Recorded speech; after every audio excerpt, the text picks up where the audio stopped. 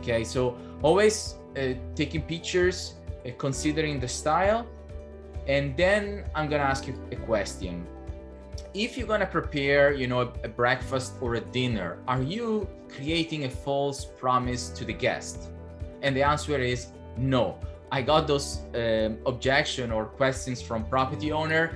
When we went to their property, we helped them to style their property. We prepare a nice breakfast or a dinner in a kitchen table or in a balcony table, and they were like, but then guests are gonna complain, or they actually did complain, and the breakfast we explained was not included, was just for the sake of the pictures. And you probably have seen it with McDonald's menu, as well as, you know, any other kind of restaurant will do to show their food and drinks with the best lighting. They're actually not even using real food, but it's fake food with wax.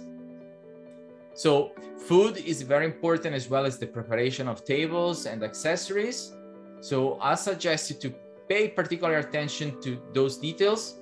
You can even hire a personal chef if you want to go all the way.